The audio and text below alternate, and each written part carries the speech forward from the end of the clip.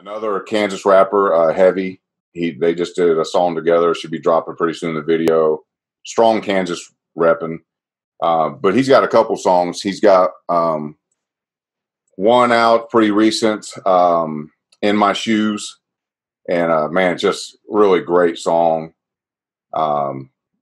Everything about it I love.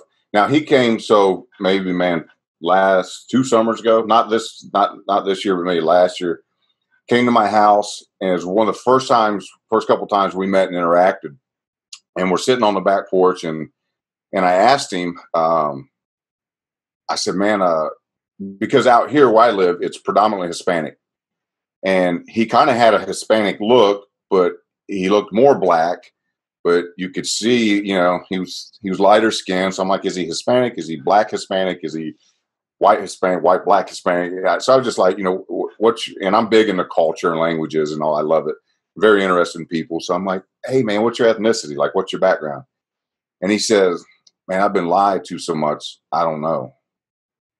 And that like hit me deep, right? Especially as a dad, right? A father. I'm like, ooh, this is powerful. And so we're conversating about a bunch of stuff, and I can't get away from that comment.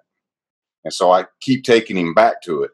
And he's like, look, I was in the foster system, then I got adopted. But I really don't know the whole backstory to my family and all that stuff.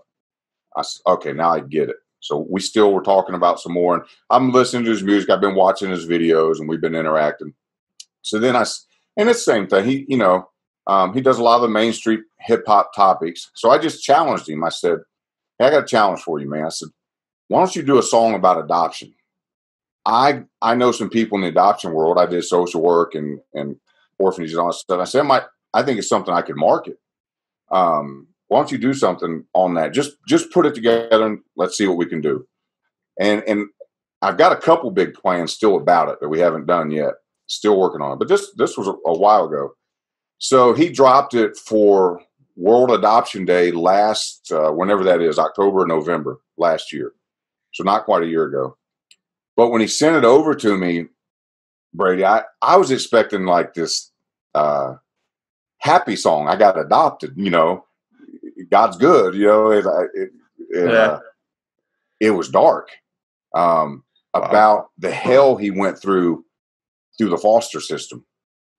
And he called out names, and he told real stories about what people put him through as a kid and how it PTSD'd him, and he had to go to therapy.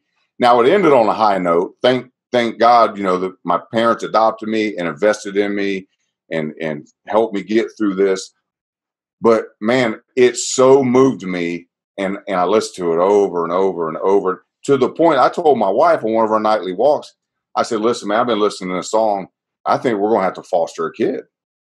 I mean, because if I can save one kid from the hell that Tori went through, I mean, listening to this song so moved me. It was so powerful.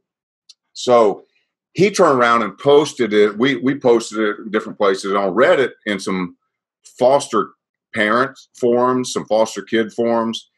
And it got all kinds of people responding to it. And this mom, I mean, this is one of those things, building your 1,000 true. This isn't about marketing, but this is about building real connections.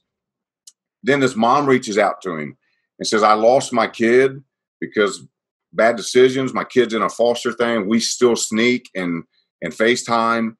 My kid's talking about suicide, but you've been through this hell and you survived. And I think if you talk to my kid and he listens to your song, you might give him hope.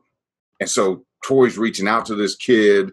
And to me, man, that's super powerful. But World Adoption Day is coming back around. I've got even bigger plans for it for this year's. Nobody still has even really heard it that much. It's got 6,000 spins, I think, on YouTube, the video. But yeah, it's powerful, super powerful. I think something will happen with that. Wow, that's amazing. That's super powerful.